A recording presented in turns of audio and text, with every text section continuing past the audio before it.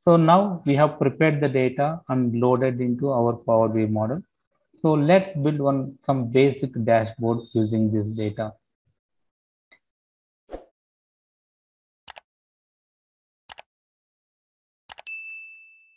So first of all, you need to understand what are the categorical fields, what are the dimensions we have.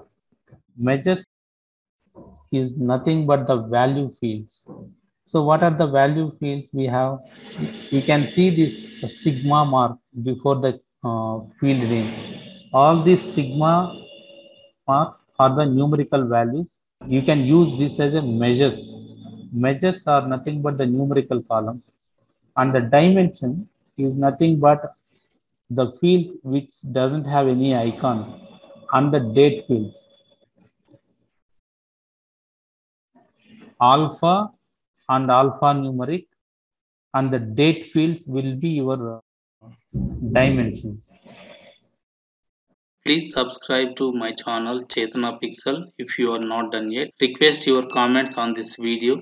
Thank you so much. See you in the next video.